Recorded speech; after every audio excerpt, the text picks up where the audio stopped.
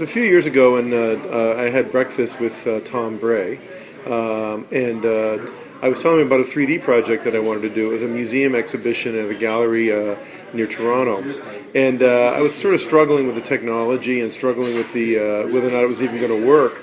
And when you've got these ideas to do a creative project, you want to make sure things are viable.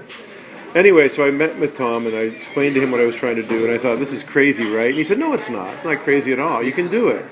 And he gave me all kinds of ideas as to how to do it. And then he asked me when the exhibition was and where it was. And I told him it was up in Toronto. And it was, I told him the date. And he said, okay, great. Well, I'll go up with you. And I said, really? And he said, sure. He said, my job here is to support students and faculty with their research. And this is your research, so I'm going to support you. And I think that's exactly why Tom's such an asset.